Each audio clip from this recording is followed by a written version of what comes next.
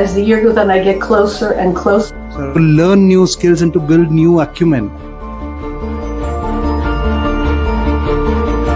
We can always touch. It's not. When you get that, then you get a lot more excited about being around children. Normal, in a sense, with all of the changes, of course. Or how you can transform your own business. On developing the whole child, socially, emotionally. Traditional route of teaching young people how to set boundaries, because this little victim here needs to know how to. Doing very well, so they use that term. Sometimes expanded them to go up to 40 minutes. All of those things in education, of course, those things are important. Student is going to our heads and our lungs. The affirmations in the mirror for about 2 minutes. What did you do in order to get yourself going? This is amazing. It happens, what seems to happen quite a bit in our school. For the families to come, and they is that really for the child, or is it for us, for the parent? And doing new things for our brain. Who's orchestrating everything in this universe? Which parts of the brain are used? Based on that map that we have. See you with your smiling face. Atul, thank you very much for allowing me to join you. Namaste to you, my friends.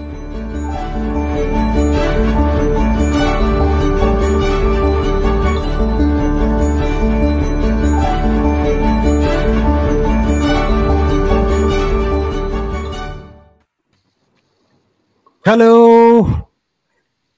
Hello and welcome. Thank you everyone who has joined us from different parts of the world to our Early Childhood Global Spotlight Talk Show.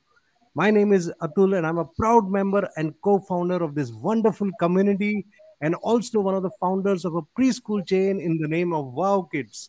In India, we have more than 200 centers spread across 20 states of our country. For those who are new to this show, the purpose and intent of this show is to understand and explore the most important time in the child's early years of growth, especially from birth to 6 years of age. We invite experts on different subjects from across the globe related to early childhood and have them share their experiences and knowledge with our community. So if you have any question during the show, feel free to leave a comment and we would be happy to take them up during this show. Okay? So let's get started. So today we have a very special guest, Terry Green. Hi, Terry. How are you? Good morning, or afternoon, or evening, wherever you are. Good evening. Yes, it's good evening here. And hi, Marian. Hello. Okay. So today it's my pleasure to introduce our guest, Terry Green. Terry has a master's in interdisciplinary early childhood education and is a member of NAEYC, SECA, NAREA, ASCD, and 0 to 3. She has 10 years of experience as a kindergarten teacher, along with 8 years as a director of a faith-based program. Terry has 20 years experience as an administrator in the public school, early learning setting, and served for 13 years of director of education in Head Start.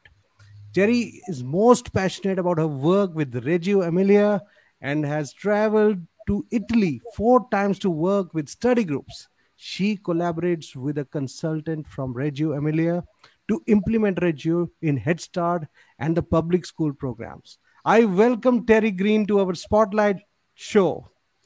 Welcome, Terry. Thank you. I'm excited to be here. Great. Well, allow me to introduce my co-host, our very own Marian Erman. It's an honor to co-host the show with Marian, who is the founder of Internationally Respected Music with Mar program from Florida, United States. She is also the moderator and backbone of this global community. She has recently had the privilege of being a TEDx speaker. She has spoken on topic Building Brains with Music. Friends, it's a wonderful talk, and I request each one of you to see this wonderful talk. It's very informative. Feel free to comment or leave your thoughts below the talk on YouTube. Share it with your friends and family. We shall try to share a link of the talk. Marian, can we do that? I would love that. Thank you so much. Please, let's do that. And over to Marian to take this forward. Thank you, Atul, for that plug. I wish as many people as I can get to watch that, to understand what music does for us, not just for children, but just people in general. The better, I believe, what a better world we could have if we all understood that it's the simple things that can make life and our bodies and brains much better. Terry, thank you. I am so glad I ran into you at the Sika conference this year. Our paths have crossed many times, and I'm sure as you watched the video, you saw many of your friends up there. So now you've joined the group. We're going to start off today with a little bit of a conversation about what Reggio Emilia is. When I was doing my master's work, I really became intrigued with Reggio because I loved how it connected with children. And so what I'd like you to do to start is tell us a little bit about Reggio Emilia and what makes it different from Montessori and Waldorf. I think that it says a lot when Head Start wants to work with Reggio, and why would that be? So please, Terry, take it away. All right. Well, as I said, I'm so excited to be here today to not only to share what my experience has been, but also to hear from other folks and what their experiences are like. We are all better together, and I believe that, and that is part of the philosophy, if you want to call it that, although they don't appreciate that word, of the Reggio work. Just to help you get some context around without going into too much history, you need to understand when we talk about the Reggio work, first of all, Reggio Emilia is not an early childhood anything. Reggio Emilia is a city in Italy. It's actually a very small city. It's not a big, large city. It's a smaller city in north central Italy. We don't have a better name for the approach that they have developed in their early learning centers. So we just call it the Reggio Emilia approach. But we need to understand that it is a city, and part of what makes Reggio work with young children unique is the fact that the city is involved. It is part of the culture and climate of the city itself. And when you visit there, you start to realize how much it is a part of the common culture. But really, the schools in Reggio Emilia were started after World War II. And the town leaders, the city leaders, and really the women in the city realized that if they wanted a different kind of world, a different kind of community for them to live in, they had to start with the youngest children, because we know from all of the research that we've got that the younger the child is, the more, no, that didn't come out right, the more we can support young children's development, the stronger they're going to be as individuals when they get older. And it starts at the very youngest age. And so they began to build preschools, centers, and it was not well received. They had terrible, terrible problems with the community, and people said they were practicing voodoo and all kinds of horrible things when they first started. And so they struggled a while, and they finally got a new leader. His name was Loris Malaguzzi, and he was a psychologist. And what he did to counter all of that was he picked the classrooms up and he took them out into the piazzas, and he let the people in the community see what the children were doing, so that they started to understand and have interest and buy into what was going on in those schools. So, it was just an amazing transformation as to how the schools became involved. I mean, this community became involved in the schools, and it was nothing but just going out and showing the people what children could learn and how quickly children could learn. And once they got past that, and actually the Pope even approved their work, because if you're familiar with Italy, the church is very strong across in terms of culture and climate. and determine a lot of that, especially this was in the 60s. And so they began to really thrive and start to build this amazing group of early learning programs. They are not the only. The Reggio schools are owned by the city of Reggio Emilia, but they are not the only preschools available in the community. There are still faith-based from the Catholic Church that are available. There are several other opportunities. This is just one, and it happens to be the largest. The reason we're talking about it today is it's because it is a very unique approach, and the people in the United States, and I'm not really sure, Sweden actually was the first country to discover that there was something special going on in this community with young children. And they began a relationship with the schools in Reggio Emilia first. And then not long after that, in the late 80s, the United States sent some people over to look at it. Carolyn Edwards went. I don't know if you all remember Carolyn. She's gone now. George Foreman went. Several people took a trip over. Lillian Katz, I think, was in the first group that went. Several people went, and they came back and just were completely blown away by what they observed and what they saw and learned from the schools. Sorry, I had a cat in the room. And so when that happened, then the United States began a real interest in learning about the schools in Reggio Emilia. And that's the history of how we became interested. And then they brought over an exhibit of the work of the children. And the first time I saw that was when I was just, it transformed me. It transformed everything I knew about children and families. Now, having said that, to answer your other question of what is Reggio Emilia, what makes it unique, this is an approach because of why they started this, because they wanted to develop a different kind of society. They had just gone through World War II. They did not want to see another situation like Mussolini or Hitler. They wanted people to be independent thinkers.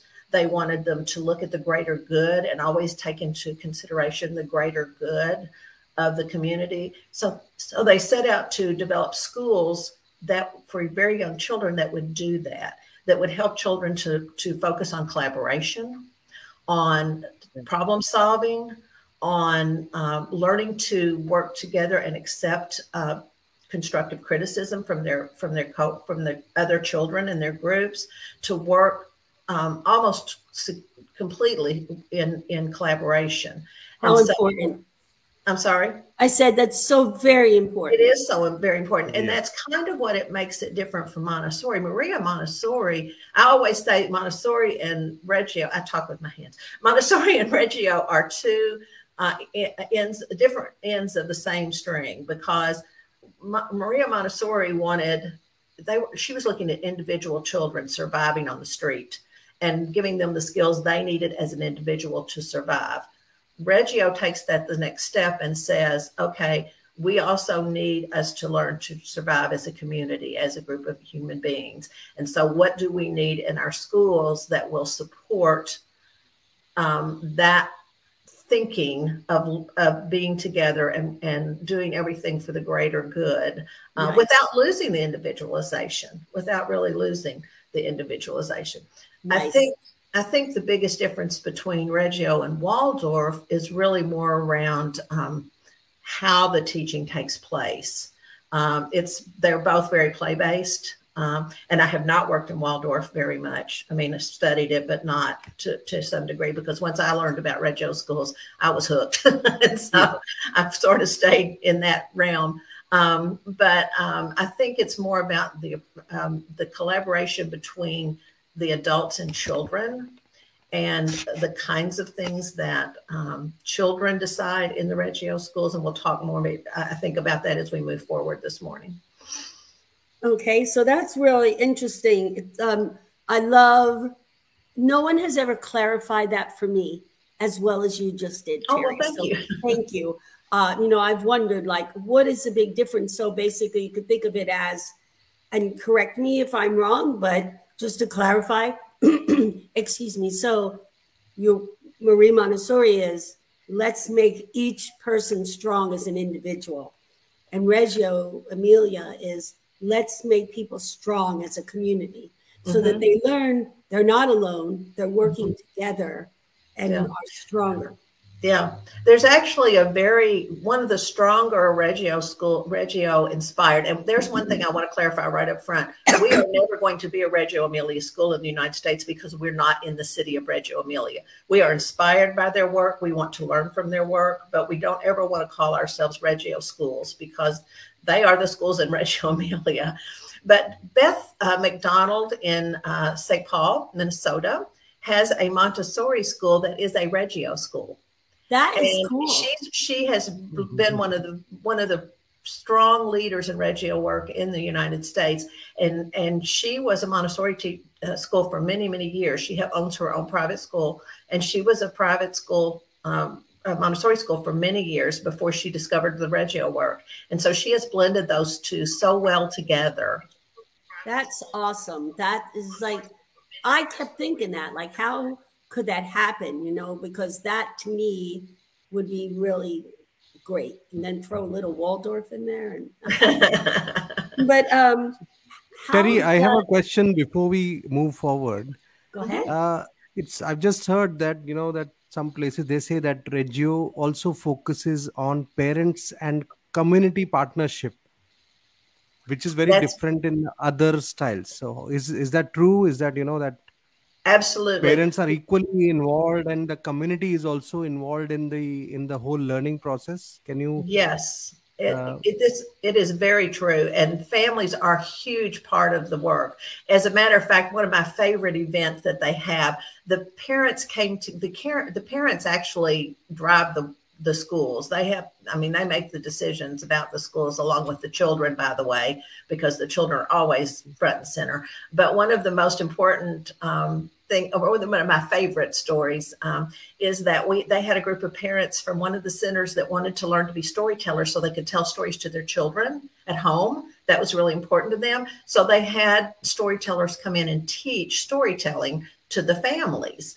And it became an event that now happens every year. It's called Reggio Nara, and it's all of the families, but also storytellers from all over come, and they have a night when everybody goes out into the piazzas and they sit in little groups and they tell stories.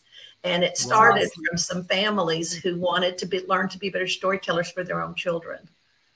And I know at Tool, that was one of the things you were focusing on with your program you're building, is teaching parents how storytelling starts in infancy. Yes, absolutely, absolutely. It's it's very important because I personally feel that at such a young age, parents are their first teachers. Definitely, there's a lot of role responsibility that we have as individuals, but there's a lot. A child or a baby spends more time with the parents. You know, they will come for us to our preschool for 3 to 4 hours, but the rest of the time they spend with their family. So it's important to engage with the parents and tell them how to engage with their babies or children in a meaningful way, which is now a huge gap now. Yeah, and that dialogue in the schools in Reggio Emilia, that dialogue goes both ways, because not only do the teachers help the parents when they want to learn something like storytelling, but also the parents guide the teachers on their child and how to help support their child the best.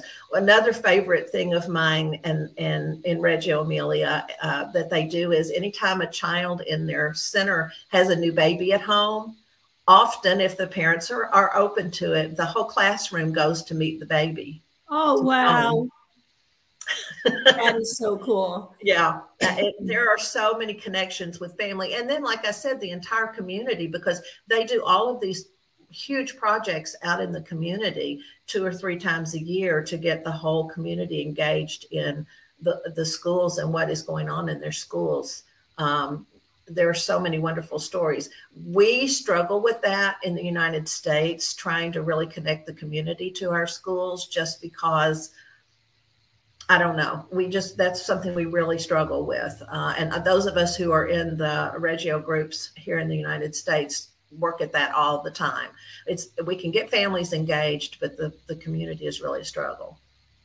Yeah, I think it's important, like when we say the parents are the first teachers, we also have to extend that into parents are the forever teachers. Yes. Because you are a teacher with your child until your life is over. Absolutely. My daughter's 33, but I still am a teacher presence in her life as well as all the other hats that I wear. And so it's good when the parents can come in. There are so many type curriculums that don't want parents to get involved. They might upset the apple cart or teach something differently than the way the teacher envisioned it. And that's one of the reasons why what happens in Reggio is so wonderful, because they watch how the children envision it. And I think that's very interesting. So the program begins at what age? About between 4 and 6 months. The families have leave time in Italy until their babies are, I think, 4 months, I think is what it is. But anyway, and then once that they get at that age, then they can enter the program. So they do have very young children, mobile. Most of them, the majority of children are a year old at least before they start. Some are a little bit younger for different reasons. And that's changed too. One of the things that's so, I mean, I've been involved with learning about the schools in Reggio Emilia, or learning from the schools in Reggio Emilia for, gosh, close to 30 years now. And one of the things that I have to emphasize is they are constantly adapting to the changing world. They're not stagnant in any way, shape, or form. They keep their foundation and what they believe about children and families, and the role of teachers, but they are constantly changing. And one of the things that I have been privileged enough to see happen in the schools there is that when I first got involved, it was a very homogeneous community. People were all from there. Most of them had lived there. They all spoke Italian. And when I first got involved, they had just begun to get immigrants. And that was brand new. And so they were very quickly in the schools, with the families, with the community leaders. How do we approach this? What do we need to do to meet these needs of these new families? Well, now they have families from, I don't know how many different countries, and they fight it all the time to try to make it work, but they don't give up. They're constantly looking at how do we embrace this and make our community stronger. So when you're with a Reggio inspired program, are there books around? Are there materials? What? That is such a good question, because a lot of people hear Reggio and they think it's just a free-for-all. It is not at all a free-for-all. There are very specific. The classroom, the difference when you look into the classroom is not, there are books, there are materials, there are very natural materials, a lot of found things, a lot of found items and stuff, but there are also Legos and baby dolls, and it's not about the stuff, it's about what are you doing with it, and how are you approaching children's education. And they do a lot of project work. A lot of what you see is project work, which is long-term work with children. And one of the things that we don't do well in the United States with children is to teach them to be persistent and to work on something over a long period of time. We tend to say, okay, you've got 20 minutes in the block area, and as soon as that 20 minutes is up, then go do something else. Well, maybe I'm right in the middle of what I'm building. Right. So it's a lot about respecting children's time and giving them the time they need to explore and investigate the things they want to do. But there's also time to play. There's time to play dress up. There's time to, build just for fun. There's time, it's a combination of directed and supported projects, and then just time to be children. And the younger the child, the more time there is for exploration that is not as, I don't want to say directed, because it's not directed, but not as focused. on a particular thing. So, but yes, and they support literacy in a big way, and they are constantly self-evaluating on, are we doing what we need to do based on the newest research we have on for children. The other thing Reggio schools do is they invite Waldorf and Montessori and Forest schools and whoever else wants to come have a conversation about how do we best support young children and their families. And so there are always these study groups that are going on that are looking at what everybody does and figuring out what works, what's best, what can we integrate into each other's approach to young children. And I think that's really important. It's not a thing that, oh, you have to do it this way to be a Reggio inspired school. Reggio Emilia hopes to inspire other educators to think and appreciate all the things we know about young children and how they learn and grow and their families. You have a comment here from Ron Schwally. Mm-hmm.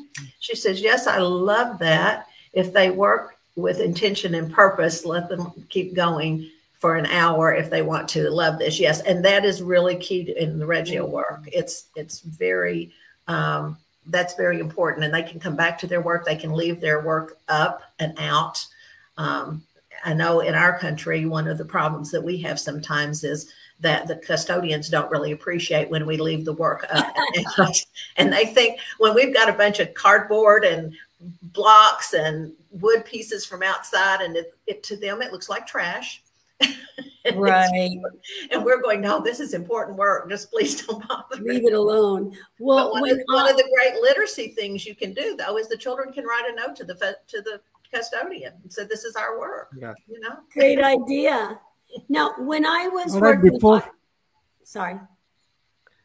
before we go ahead, I would like to give a shout out to people who have joined, who are watching this show. There are a lot of new people who have joined today. But anyways, hi, Sana. So Sana is watching WOWkids Bright Minds, which is Seema. Then we have Samsana, who is watching from Bengaluru. Then Supreet Kaur is watching. Then we have Liz Hinz-Hannon from San Francisco.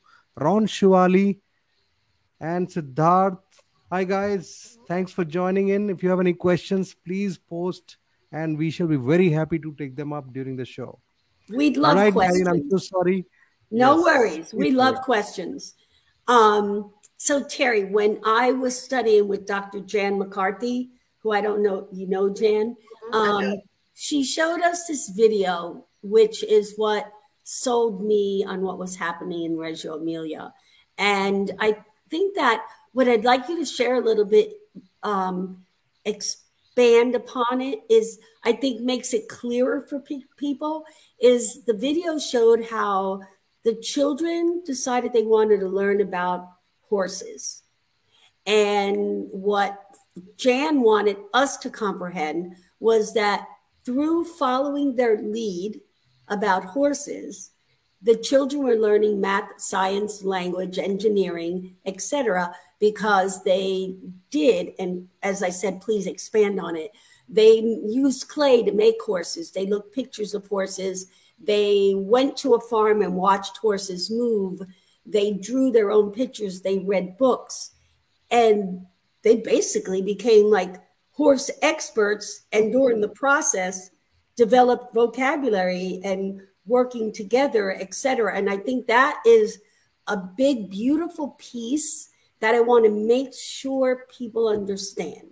Okay, sure. We can talk about that. And yes, that is a huge piece of it. This idea of deep diving into something that the children have an interest in, and then how do you meet those developmental skills and abilities through that. And that becomes very, very important.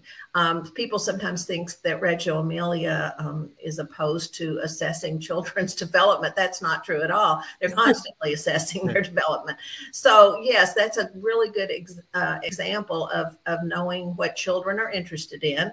And you know, we assume that we know what children are interested in. And that's one of the first things that you have to do is put that aside as a teacher and just say, no, really, what are they interested in? And because they don't always, especially if the children are new to this approach, they're not used to being asked So they may not always know. You may have to get to it through some conversations.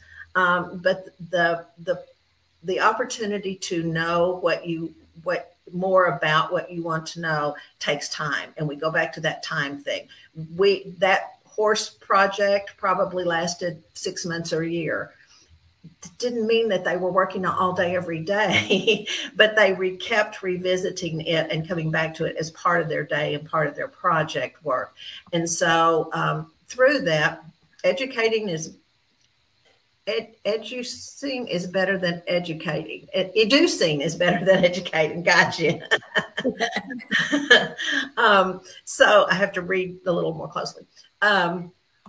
So like with the horse thing, one of the things that Lawrence Malaguzzi really believed in was the languages of children. And he said children need to express their language, their thoughts and ideas in many different languages. And there's a poem about the 100 languages of children, and he has since decided there were more than 100, but 100 languages of children. So you will see anytime there is an opportunity for children to do a deep dive into an exploration into horses, or in our case, we have a group that's just fascinated with bugs. This is a younger group of children. This is a toddler group, but they are fascinated with bugs. So this whole year, they have been learning about bugs, and they have been out discovering bugs on the playground, not bugs that live somewhere that they've never seen before, but what's where you are.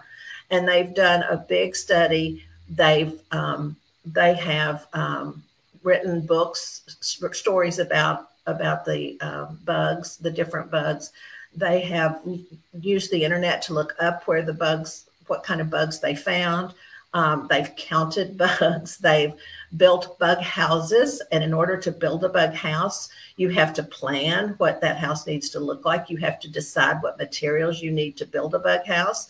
You have to measure and make sure that it fits the bugs that you are trying to make a house for. So you're doing those math problems. You're using all those tools, math tools. And then, they wrote letters to their bugs. Some of them wanted to write notes to the bugs. So, it's investigating what the bugs eat. So you're getting that science in there. So it's investigating with a lot of meaning and really helping children use the skills, the language, because they learned all the bug names, but they also learned about the life cycle of bugs. I learned that there's a bug. The children taught me that there's a bug that is born with no mouth, and they live one day and they cannot eat. Wow. And yeah, who knew? Thanks for teaching me. Now I know that. Exactly. And that idea that teachers don't have to be the keeper of all the knowledge, and that children can teach us and that we can learn together with them is a big part of this as well. So this idea of teaching, not stopping and teaching math or stopping and teaching literacy, but incorporating that into something deeper is really important. I know a lot of us in the United States use the class instrument to evaluate classrooms, to assess classrooms for coaching purposes and lots of other, it's really big in Head Start. I don't know if it's used internationally or not. But one of the things that we are really poor at in the United States is concept development. We do not give children the opportunity to do deep dives into a single idea or information. And so we can really raise those scores when we use this Reggio Emilia approach, because we are doing that deep dive and we're really helping children get deep in the weeds on whatever it is. And sometimes you'll have, especially with toddlers, you'll have a project that you take off on and you think they're really interested in it. It goes nowhere. And they get bored with it and they don't want to continue. But often you can also find things that they're really going to go with for a long time, or they'll leave something for a while and come back to it and want to transform it into some other kind of project.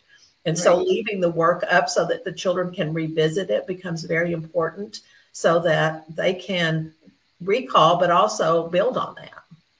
Well, so this is mostly children 3 and older. What about the younger children? You know, like we're talking the 4-month-olds. They're not old enough yet to tell you what they're interested in.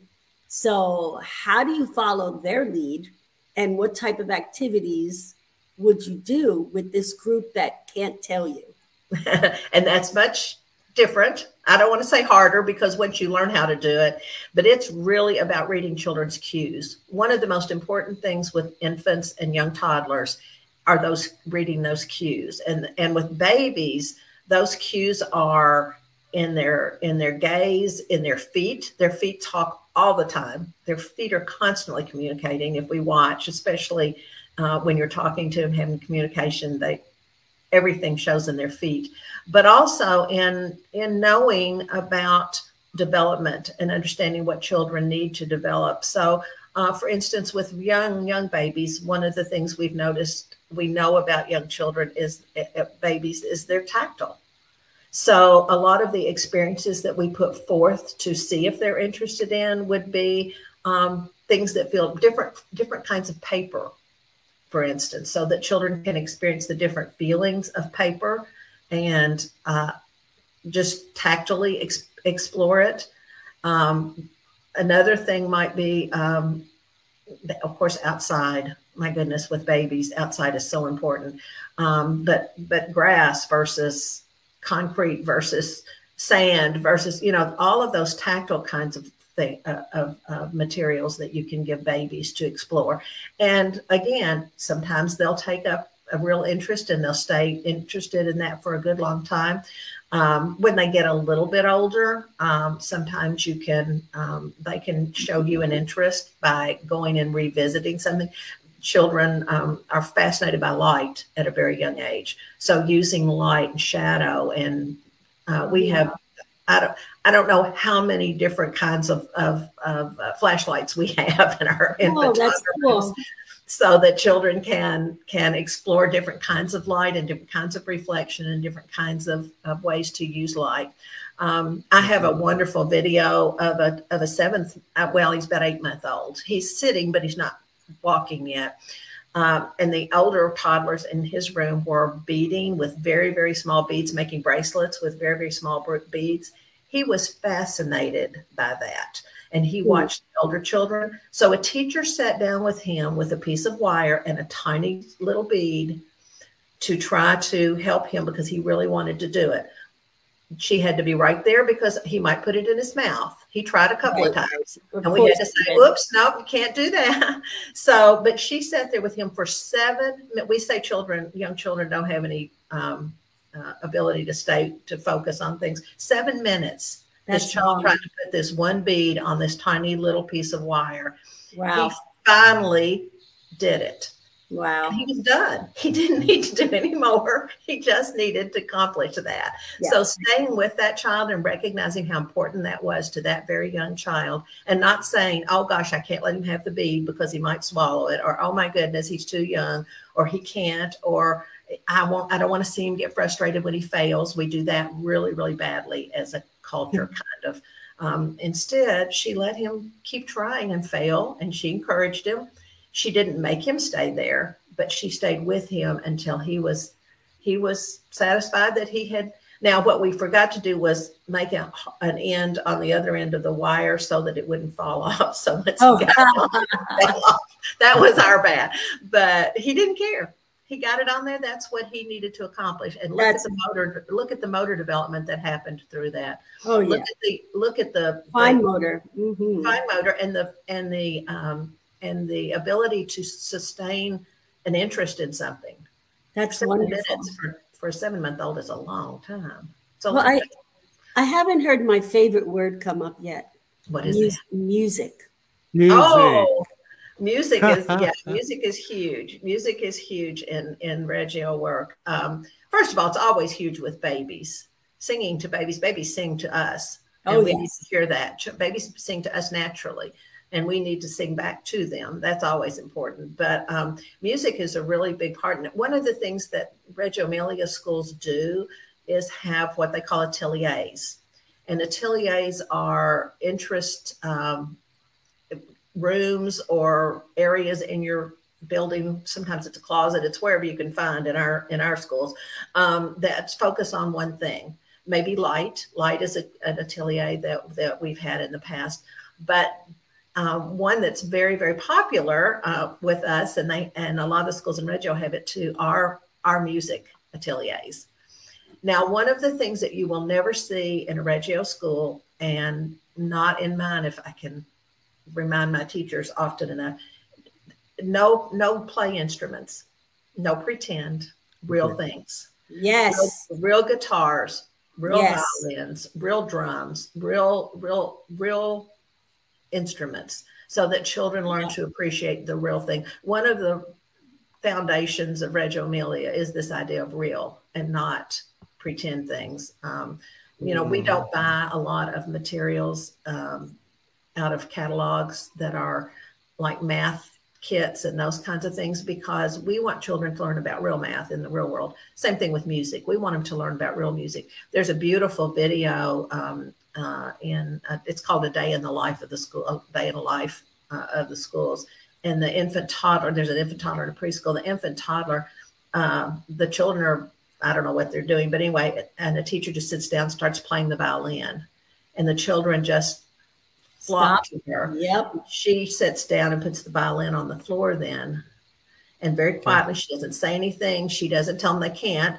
She doesn't tell them how. She just sits there. And as the child investigates, and these are toddlers, as the child investigates, she will support that by, like, the child tried to pluck a string and it didn't sound right. So she just demonstrated, and she didn't say anything. It's beautiful to watch. And then another child comes, and the two children interact with the violin. And when I saw this the first time, what someone told me was, this one child is brand new to the school and doesn't know a lot of children yet. And so that this connection's being made through music with a friendship. Absolutely. They also have older children a lot of times come and play for the younger children, like school-age children come and bring their instruments and play. Mm-hmm. It's so much of what the music with Merit philosophy is, and I, was influenced a lot by Reggio Waldorf. I really, love that philosophy.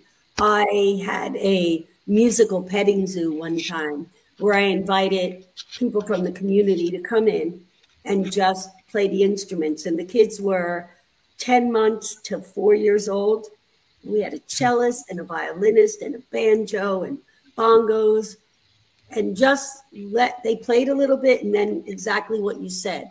Those children were so used to, don't touch it. That's now, don't touch it. And instead they would go, go ahead, touch. And that's how they learn. Absolutely. I always say in my workshops, say to teachers, you hold up a puppet, you don't then put it away because you paid $15 for it. Don't want the kids to ruin it. You want to make sure that lesson is really embedded. You leave that puppet out. Yeah, all materials are always available to all the children. That's really important. Music is such a powerful way to build connections and create opportunities for learning. That is absolutely true. Thanks, Rebecca. And everybody can sing. Everybody That's right. can. And babies are born singing. And my TED Talk is how I start out with that. Howard Gardner says music is the first of the intelligence to awaken in us. And babies come out singing, They do. I'm sorry, you wanted to say something, didn't you? Atul? Yes, I just wanted to ask a question actually to Terry. These programs for Reggio Emilia, which are for infant and toddlers, what is the duration of the programs? The parents come, or is it an evening program, or is it for half an hour, 1 hour? What is the duration? The actual, the actual center for infants and toddlers is actually full day because parents are working. So they are open from 7 in the morning until 7 at night. The day is very long. The day is very long, but there's a big break in there.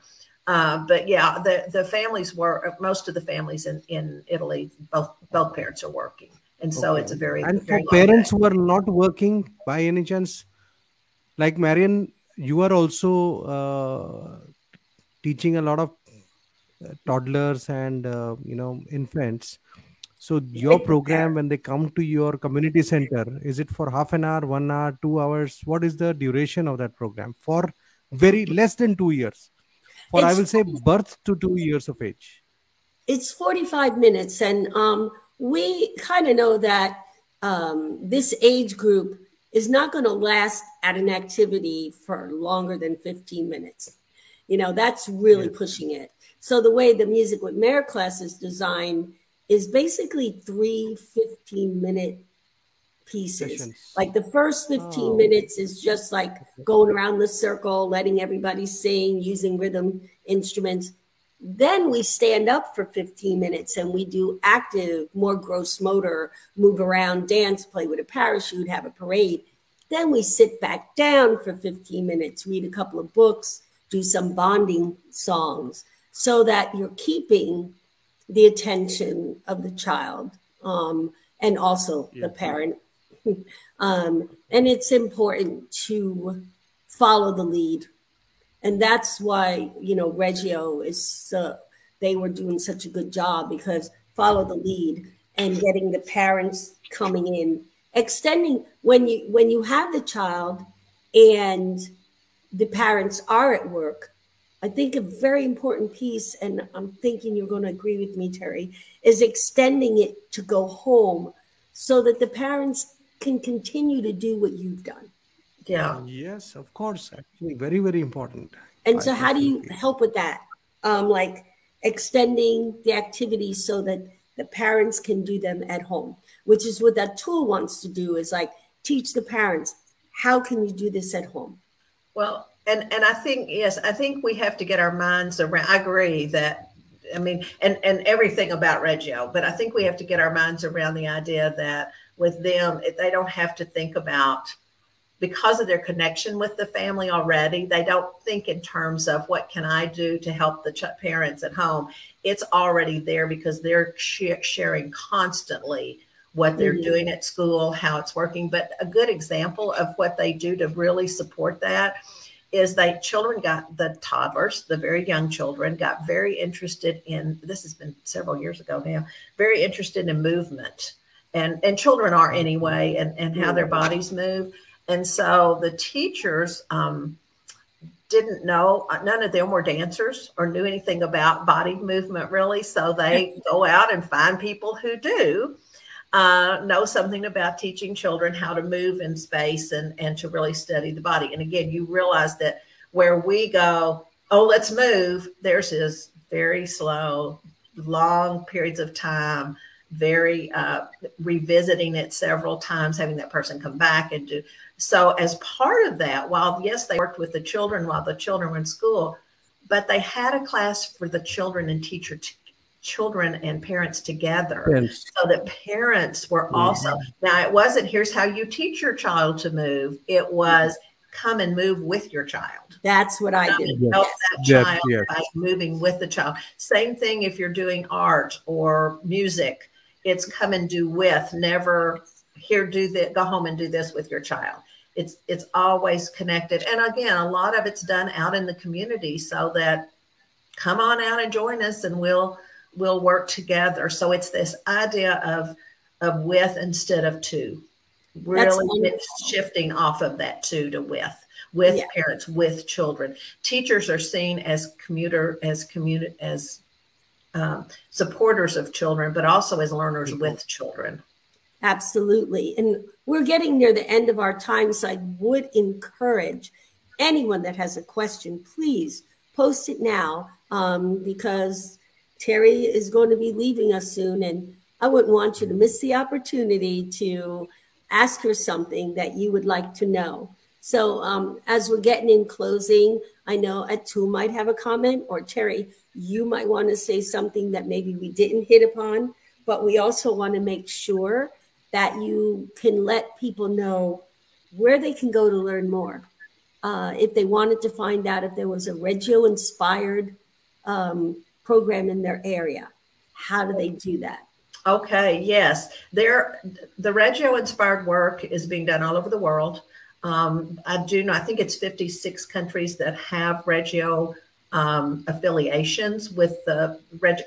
What happened after Reggio Emilia schools with let's see, we've got a comment, with so much more empowering